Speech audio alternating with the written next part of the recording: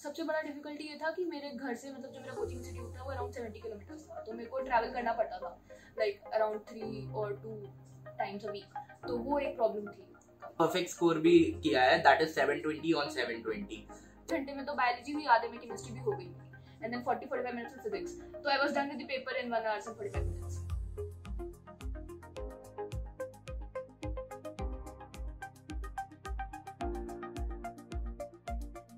I am Varun from AIIMS and here I have with me आकांक्षा, जिसका नाम तो आपने सुना ही होगा। तो आकांक्षा, जरा आपका इंट्रो मिल सकता है हमें? हाय फ्रेंड्स, मेरा नाम आकांक्षा सिंह है and I belong from Kushinagar, Uttar Pradesh and I secured all India rank 2 in NEET UG. Okay आकांक्षा, तो इट्स नॉट जस्ट कि आपने 2 रैंक लाए हो, आपने परफेक्ट स्कोर भी किया है, दैट इज 720 ऑन 720। तो congratulation for that. And can you tell us more about your background and about your parents and siblings and your family? मैं कुशीनगर यूपी से बिलोंग करती हूँ and my mom like she is a government teacher and my dad he was in air force but he took voluntary retirement क्योंकि मेरे को 11th-12th में like I had to come to Delhi, तो preparation के लिए ही टुक retirement and I have a brother, तो वो अभी क्लास 4th में है। Okay, so that's really inspiring to know. और आपका ये जो ड्रीम था कि आपको एम्स में आना था, क्या ये बहुत पहले से था कि आफ्टर 10th आपको रियलाइज किया कि नहीं एम्स में आना है या कुछ? नो एक्चुअली लाइक बहुत पहले से नहीं था, लाइक क्लास 8 तक मेरे को मतलब IAS ऑफिसर बनना था एंड उस फील्ड में जाना था, but then I got to know about मतलब एम्स और उसकी रिसर्च फैसिलिटीज के बारे में पता चला। Like I got to know कि यहाँ पे सिर्फ लाइक मेडिसिन एज सच नहीं होता, like you can go into research, तो फिर देन मतलब चेंज हो गया ओरिएंटेशन। ओके, सो मींस आप 9th स्टैंडर्ड के आसपास रियलाइज किया कि एम्स इज योर थिंग। तो तब से क्या प्रिपरेशन स्ट्रेटजी रही? क्या आप तब से कुछ कोचिंग वगैरह ज्वाइन किए थे? लाइक मैंने कोचिंग इंस्टीट्यूट ज्वाइन किया था आकाश, बट स्पेसिफिकली लाइक नीट के या एम्स की प्रिपरेशन के लिए ज्वाइन नहीं किया था। मतलब थोड़ा डाइवर्सिफाई करने के लिए किया था क्योंकि 9th-10th में सिलेबस ज़्यादा नहीं होता, तो you can like open up and you can understand things, तो उसके लिए मैंने 9th-10th में ज्वाइन किया था। तो आई prepared for Olympiads and NTSC specific preparation I started in 11th। Okay, so was there any difficulty? कुछ आपको डिफिकल्टी उस टाइम फेस किया था कि स्टार्टिंग के प्रिपरेशन में? सबसे बड़ा डिफिकल्टी ये था कि मेरे घर से मतलब जो मेरा कोचिंग इंस्टीट्यूट था वो अराउंड 70 किलोमीटर्स था, तो मेरे को ट्रैवल करना पड़ता था लाइक अराउंड 3 और 2 टाइम्स अ वीक, तो वो एक प्रॉब्लम थी। So that's quite inspiring. मतलब आप 70-80 किलोमीटर मतलब 2-3 टाइम्स अ वीक दूर आपको जाना पड़ता था, that's quite a long distance. तो इस सब के पीछे मतलब कौन आपके लिए एक सपोर्ट सिस्टम रहे? My parents, like they have been the like वही रहे हैं सपोर्ट सिस्टम, क्योंकि like as I told you my father he was in Air Force, तो उन्होंने like when I came in 11th उन्होंने रिटायरमेंट ले लिया just to come with me, तो 11th-12th वो पूरे 2 साल मेरे साथ रहे एंड 9th-10th में भी like इतने दूर जाने आने के लिए like कई लोगों ने मना किया, but my parents were like कि नहीं तू कर सकती है, तो उनका support is the biggest. That's quite inspiring to know। और मतलब coming from that, मतलब 9th में आपने स्टार्ट किया आकाश की कोचिंग और 11th-12th आके आपने proper coaching for NEET join किया होगा, ये इसके बारे में क्या आप हमें बता सकते हो? लाइक 9th-10th तक तो मैं वहीं गोरखपुर में करती थी, बट देन आई रियलाइज कि मतलब किसी और अच्छी जगह पे लाइक आई शुड गो, तो फिर 11th-12th में आई केम टू दिल्ली, तो वहाँ पे like they made a batch, centre of excellence batch, तो I was in that batch and there only I prepared. So what kind of batch is this? Like they take an examination and when you are in class 10th और फिर वहाँ से दे select top 20 students, तो and then they teach those students। Okay, that's really nice to know। मतलब आप यहाँ दिल्ली में अकेले रहते थे क्या? नहीं, as I told you like my father वो मेरे साथ रहते थे। आपके पापा आपके साथ रहते थे full for these 2 years। That's really inspiring to know। तो ये 11th-12th का जो टाइम है वो माना जाता है कि सबसे क्रूशियल टाइम है नीट के एस्पिरेंट्स या IIT के एस्पिरेंट्स जिनके लिए भी, तो बहुत क्रूशियल टाइम है। तो आप हम सबके लिए क्या आप मतलब बताना चाहोगे कि आपका एक्सपीरियंसेस और जर्नी कैसे रहा ये टाइम पे?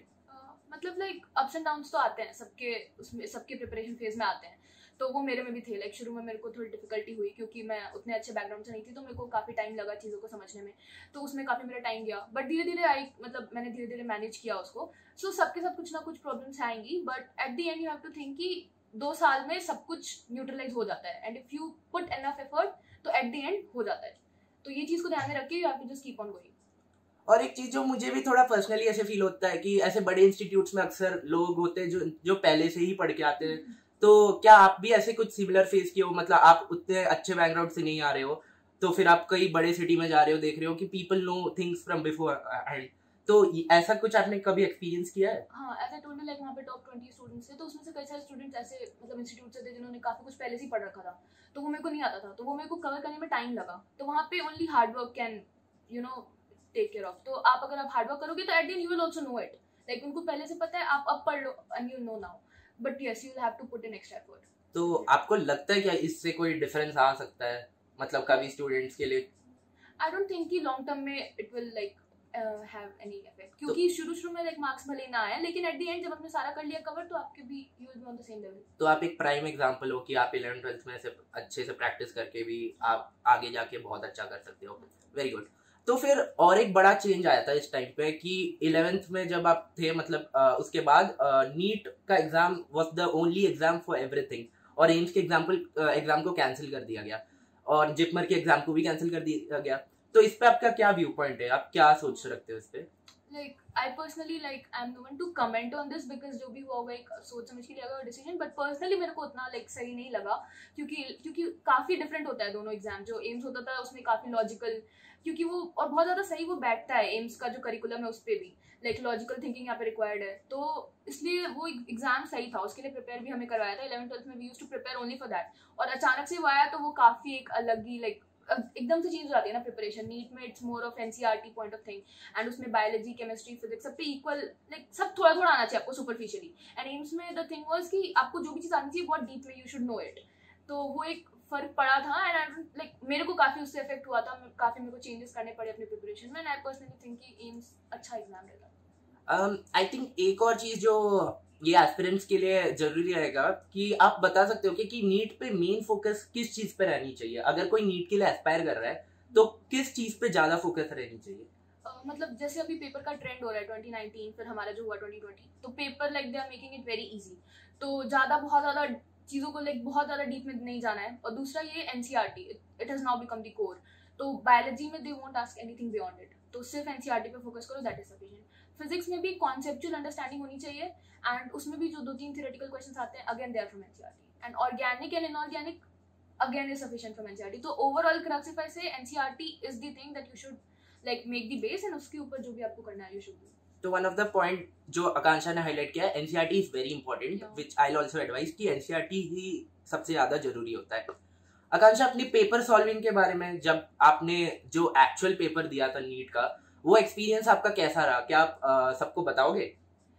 लाइक पेपर से पहले तो ऑब्वियसली लाइक थोड़ा बहुत नर्वसनेस तो होती है, तो वो एक काइंड ऑफ थिंग थी, बट जब पेपर लाइक आया तो paper like I turn all the pages and paper देख के लग गया था कि हाँ paper is easy, it's very easy and I can do it.